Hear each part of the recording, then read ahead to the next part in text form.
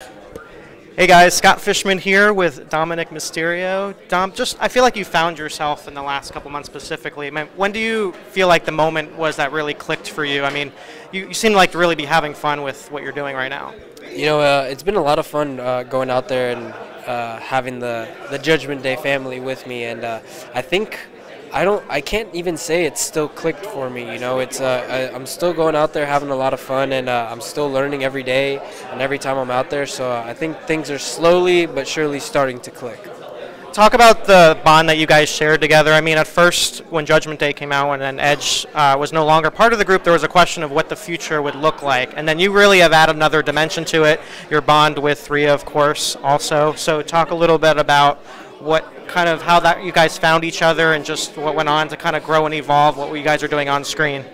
Honestly, I have no idea how it came about. It was all kind of just organically happened, and we somehow make it work. I've been saying this all day. We're a melting pot. That's just, you have a Australian, you have a Mexican, Irishman, and a Puerto Rican, and we just all make it work. And it's really fun going out there. And like you said, when Edge left, there felt like there was this void in the Judgment Day, and I didn't know I could fill. But it's just been a lot of fun, and it's been a pleasure to be a part of the group.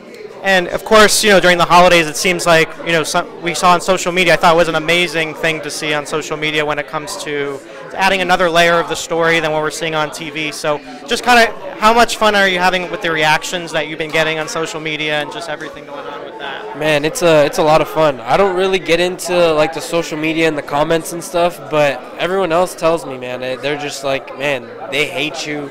They don't like that you did this to your dad, and I'm like, good. They don't need to, But it's been a lot of fun, especially being able to go out there and just wreak havoc with Mommy Rhea. When I look at what you're wearing, especially on TV right now, I flash back to Conan, which I know you have a strong bond with. Is that kind of by design, or is this kind of worked out that way? So that also organically happened. I just the Monday that I came back after prison, I just happened to have a flannel on, and I walked out there with it, and the internet reactions were all NWO Conan, Filthy Animals Conan. So he reached out to me, and he was like, did you do that on purpose? And I was like, honestly, no, but now I will. I was like, I didn't even realize, I didn't put the two together until I saw the side-by-side pictures, and I was like, who better than to pay homage to than my godfather Conan, You've grown up in the business essentially. You're seeing all these changes. The thought of maybe a McMahon not owning WWE. I mean, kind of, what do you make of the evolution of the company from when you were little to what you're seeing right now? Oh man, it's definitely a lot. I really don't know what's going on internally, but I have grown up in this crazy business, and I've posted pictures of Vince holding me when I was 4 years old, so it's like I've known everybody here since I was very, very young, and I don't know, I'm looking forward to what the future holds, and whatever decision they make will be the right one for the company. As far as a lot of what I love is we saw you, Dominik, from SummerSlam and grow all the way up. As fans, we've seen that.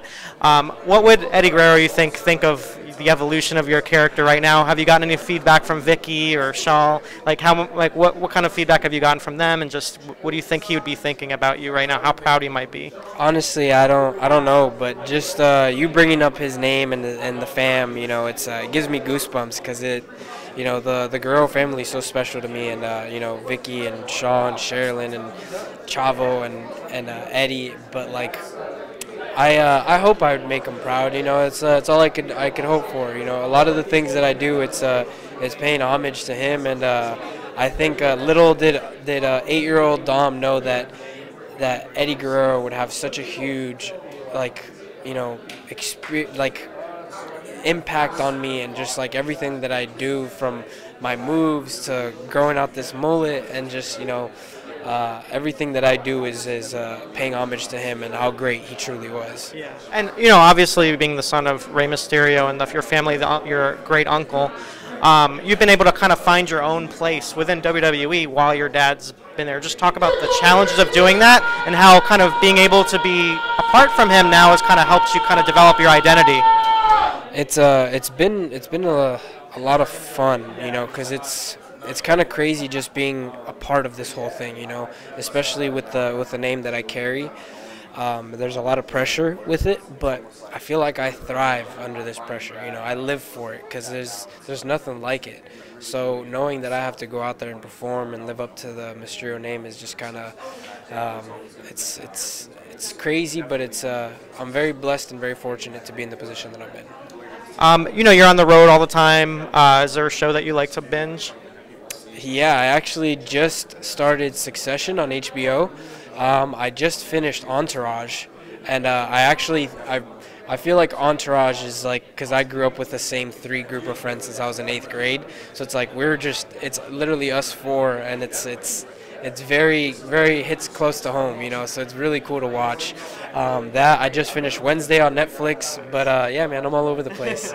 Lastly, just what do you kind of see for yourself moving forward? I mean, obviously the story there is with Rey Mysterio, your dad, but he's on SmackDown, so it seems like this is something that we might see later down the line, or is this like, do you want to see it like a WrestleMania match between the two of you or anything? Honestly, no. I feel like I've handled my business with him. I've shown him that I'm the bigger man. I've shown that I can beat him up and do what I can, and I'm the one with the crew running Monday Night Raw. We're the ones taking over. We're the ones handling business. He doesn't have anyone by his side, so I don't think there's anything to go over and poke at. I think, like Damien said, he's done. He's washed.